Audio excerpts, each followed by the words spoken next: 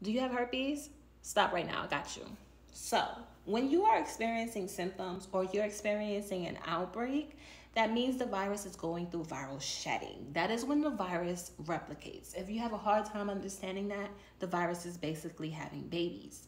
In order for the virus to thrive during its shedding process, it needs this amino acid called arginine.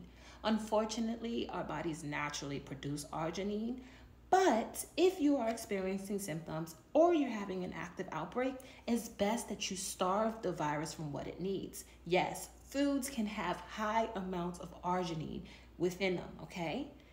I suggest you put a surplus of lysine in the body. This is an essential amino acid that our bodies do not naturally produce, but when present in abundance within us, the virus has a very hard time thriving. So if you starve the virus from arginine, put a surplus of lysine in the body. The lysine and the arginine, they start to compete with one another, and then you start to overwhelm the virus with lysine. Then, when you overwhelm the virus with lysine, it struggles during its viral shedding process.